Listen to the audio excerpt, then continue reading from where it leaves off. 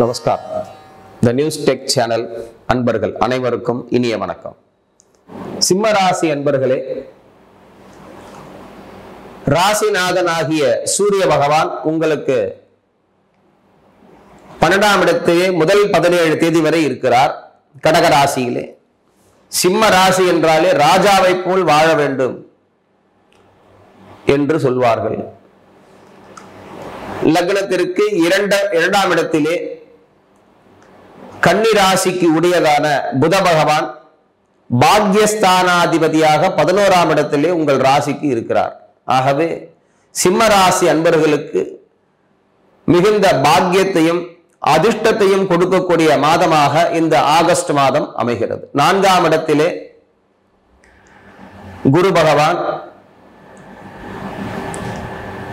சிம்ம ராசி அன்பர்களுக்கு 3 கூடிய சுக்கிர பகவானும் 12ஆம் இடத்திலே முதல் 17 தேதிகளில் இருக்கிறார்.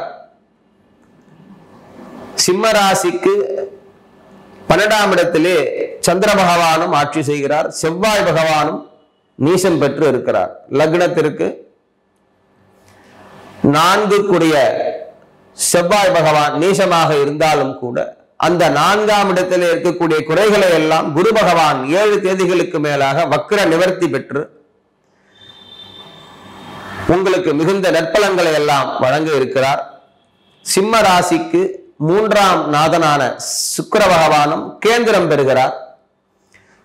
17 தேதிகளுக்கு மேலாக சூரியன் தனது ஆட்சியிலே தனது வீட்டிலேயே ஆட்சி செய்து கொண்டிருக்கிறார். ஆகவே சூரியன், புதன், சுக்கிரன் ஆகிய கிரகங்கள் எல்லாம் 17 தேதிகளுக்கு மேலாக உங்களுக்கு சிறந்த பலன்களை எல்லாம் கொடுக்க இருக்கிறது. ஆகவே தொழில் வளர்ச்சிக்கு தேவையான தடைகள் எல்லாம் முதல் பாதி நாட்களிலே முதல் தேதியிலிருந்து 15 தேதிகளுக்கு வரை சிறு சிறு பிரச்சனைகள் இருந்தாலும் குரு பகவானால் அந்த பிரச்சனைகள் எல்லாம் நிவர்த்தி செய்யப்பட்டு லக்னத்திற்கு 5ஆம் இடத்திலே சனி பகவானும் சேர்ந்திருக்கிறார். 6 கூடிய சனி பகவான் 5ஆம் இடத்திலே இருப்பதால் சத்துருக்களால் சில தொல்லைகள் ஏற்பட வாய்ப்பு உண்டு. அவைகளையும் இந்த புத பகவான் பார்வையினாலே அந்த தடைகள் எல்லாம் நிவர்த்தியாகிறது. தடையை பற்றிய கவலைகள் உங்களுக்கு வேண்டாம். சிம்ம ராசிக்கு 6ஆம் அதிபதியான சனி பகவான் 5ஆம் இடத்திலே கேதுவோடு கூடியிருக்கிறார். ஆகவே ஆலய வழிபாடு உங்களுக்கு மிகுந்த மன அமைதியை கொடுக்கும்.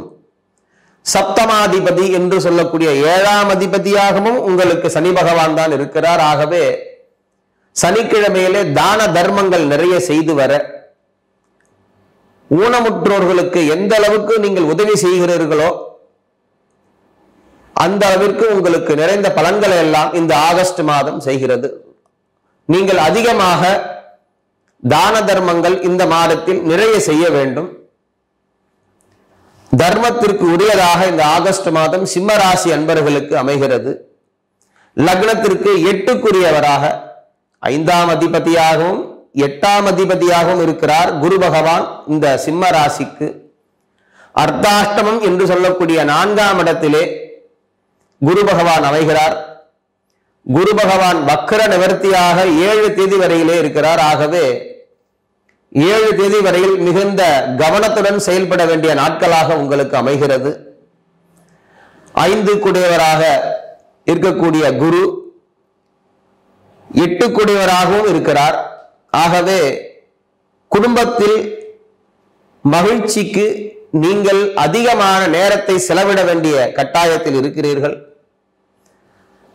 கணவன் மனைவியிடத்திலே சிறந்த மன ஒற்றுமை ஏற்படுவதற்கு இந்த சனி பகவான் அனுகூலமாக இருப்பதற்கு நீங்கள் நிறைய நேரங்களை உங்கள் குடும்பத்திலே செயல்படுத்த வேண்டும். ஏனெனில் 8 கூடியவராகவும் 5ஆம் அதிபதியாகவும் குரு பகவான் சிம்ம ராசிக்கு இருக்கிறார். ராசிநாதனாகிய சூரிய பகவான் 17 தேதிகளுக்கு மேலாக உங்களுக்கு கஷ்டங்களை எல்லாம் நிவர்த்தி செய்து புதிய முயற்சிகளை எல்லாம் உங்களுக்கு அனுகூலமாக வழங்க இருக்கிறார். புதிய நபர்கள், தொழில் வளர்ச்சிக்கான தொலைதூர பயணங்கள் இவைகளாம் உங்களுக்கு அனுகூலமாகவே அமைகிறது.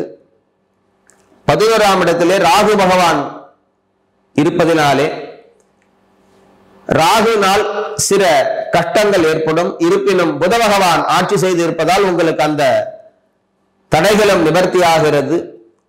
பயண செலவுகள் அதிகம் ஏற்படுவதற்கு இந்த மாதம் உங்களுக்கு ஏற்படும். இருப்பினும் அந்த பயண செலவுகளை எல்லாம் கவனத்துடன் செயல்படுத்த செலவுகளை நீங்கள் குறைப்பதற்கு ஏதுவாக அமையும். ராசிக்கு 10ஆம் அதிபதியாக இருக்கக்கூடியவர் சுக்கிர பகவான் லக்னத்திற்கு 12ஆம் இடத்திலும் லக்னத்திலேயும் இருக்கிறார். 17 தேதிகளுக்கு மேலாக சூரியனோடு சுக்கிரனும் பெயர்ச்சி செய்கிறார். ஆகவே சுக்கிர பகவானால் நிறைந்த அனுகூலங்கள் எல்லாம் உங்களுக்கு உண்டு. 18, 19, 20 ஆகிய தேதிகளில் சந்திராஷ்டமம் உங்களுக்கு சிம்ம ராசி அன்பர்களுக்கு ஏற்படுகிறது. அந்த நாட்களில் தொலைதூர பயணங்கள், தேவையற்ற வீண் வாதங்களை எல்லாம் உங்களது இடத்திலேயும் சரி, வீட்டிலேயும் சரி, தொழில் செய்கின்ற இடங்களிலேயும் சரி குறைத்து வர, வாக்குவாதங்களை எல்லாம் குறைத்து வர உங்களுக்கு தொழில் முன்னேற்றமும் மன அமைதியும் மன நிம்மதியும் கிடைக்கும். சிம்ம ராசி அன்பர்கள் அனைவரும் ஸ்ரீ துர்கா பரமேஸ்வரி என்று சொல்லக்கூடிய தெய்வத்தினை வழிபாடு செய்து வர, ஏனெனில் லக்னத்திற்கு 4 கூடிய செவ்வாய் பகவானும் இந்த மாதம் உங்களுக்கு மீசமாக இருப்பதால் ஸ்ரீ துர்க்கை அம்மனை வழிபாடு செய்து வர உங்களுக்கு காரிய தடைகள் நிவர்த்தியாகும், மன அமைதி கிடைக்கும்.